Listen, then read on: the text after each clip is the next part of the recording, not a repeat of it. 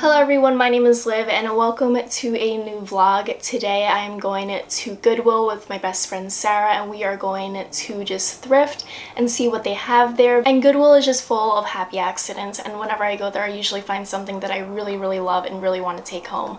So I wanted to take you there with me because a lot of people have asked me for more fashion and clothing types of videos, and while I'm not going to be doing lookbooks and clothing hauls anytime soon because I'm not a big clothing buyer, I do buy some things here and there in thrift stores, so I wanted to take you with me today to see if I find anything cool. But before we go thrifting, I do want to share my current read with you because I feel like I don't do that often. I only ever talk about the books that I've already read and I give you reviews about them, but I never talk about my current reads because I don't vlog often. So my current read is The Escape Room by Megan Golden. This is a book that I got in the mail from Booksparks because I was partnering with them for the summer, and it's a book that I've been looking for a couple of months now because I've always been thinking about the fact that I want a book centered in an escape room because I've done two so far in my lifetime and I really enjoy them. I think they're very interesting, and I finally found this book, and it is about a bunch of corporate people who go to an escape room as kind of a corporate bonding exercise, but then they realize that this escape room is much more sinister and much more personal and much more intrusive than a normal escape room, and actually it's much more deadly than a regular escape room. So this is much more of a thriller and mystery type of a book because I've been on a thriller and mystery kick and I am only 55 pages through. It's not gripping me like the other thrillers I've been reading throughout the month so far in October, but I feel like it might pick up. I feel like since I'm only 55 pages through the book, I can't really judge it, but I will say that right now I'm not that into it. I'm not that into it plot-wise, but I feel like it's definitely going to pick up. And yesterday I went to the library and I picked up the read that I'm going to read after I read The Escape Room, and it is The Last. And this is by Hannah Jameson, and this kind of follows the same trope as The Escape Room because I'm trying to read books all with the same trope just to fill my need for this one specific trope. And I call the trope a one setting or a close quarters trope,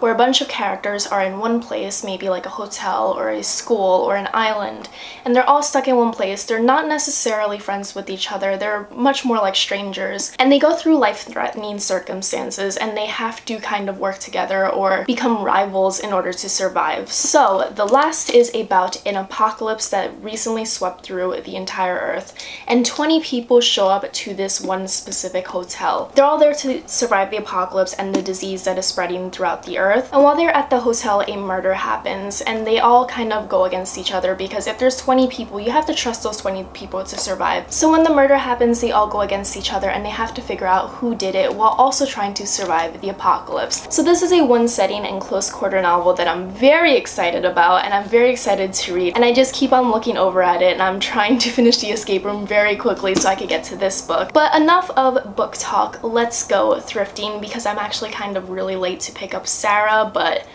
let's not tell her that. Anyway, let's go thrifting.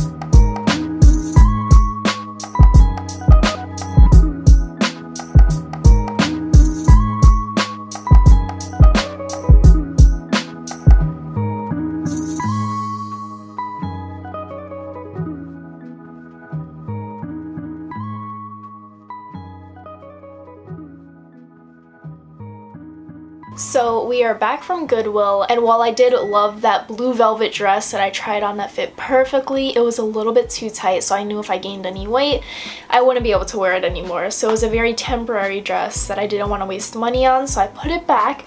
But I did end up getting this beautiful little piece of art. It reminds me of Studio Ghibli, and it's just beautiful watercolor, and it's so peaceful, and it's exactly what I want my house to look like in the future. So I got it not for the frame, but mostly for the art. So I'm going to keep it for a future place of mine. So that's the only thing that I got from Goodwill. And now we're back home, and we're going to watch Mindhunter and eat some lunch and hang out.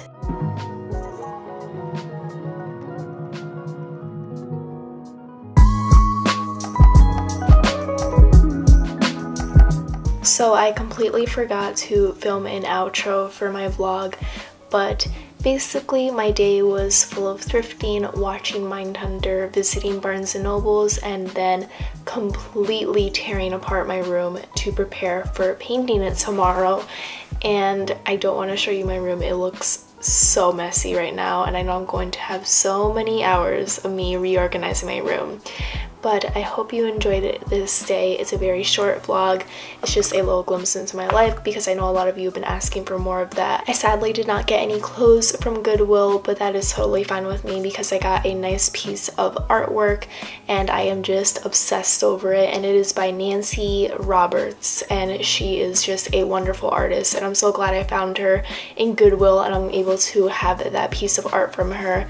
And it is definitely a find that I'm very happy with. So I hope you enjoyed this little thrift store, bookstore, hanging out vlog. It's a very casual vlog.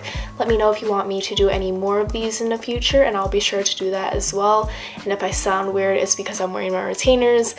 But thank you so much for watching. Thank you so much for giving me video ideas. Thank you so much for just encouraging me to make more videos and just for being so nice to me. It means the world to me, and I hope you all have a wonderful day. Let me know if you found anything wonderful recently in a thrift store, and let me know if any of you have seen Mindhunter as well, because that is most definitely my second favorite show of all time besides Peaky Blinders. So I will see you in another video. Bye!